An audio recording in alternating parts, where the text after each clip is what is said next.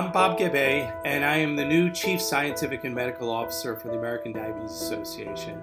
I start July 1st, and I couldn't be more excited about the opportunity to lead an amazing organization that has an unprecedented impact on the lives of people with diabetes.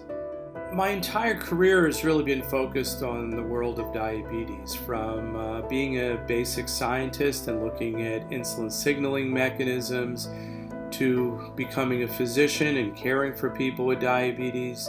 When the opportunity came to lead the ADA and its efforts in science and medicine, there literally is no greater opportunity for me personally to be able to have an impact.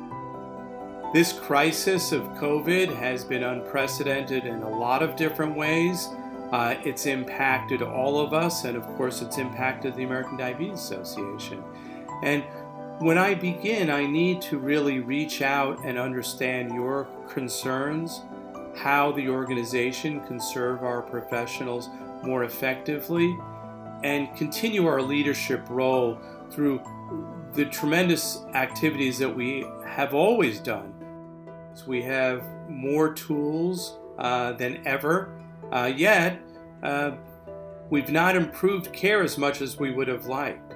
And so we need more science and research to develop new treatments, to gain a better understanding of diabetes, whether that's the incredible work that's happening on basic mechanisms of insulin action, on the pathogenesis of type 1 diabetes and how we may be able to prevent that, from treatments for type 2 diabetes.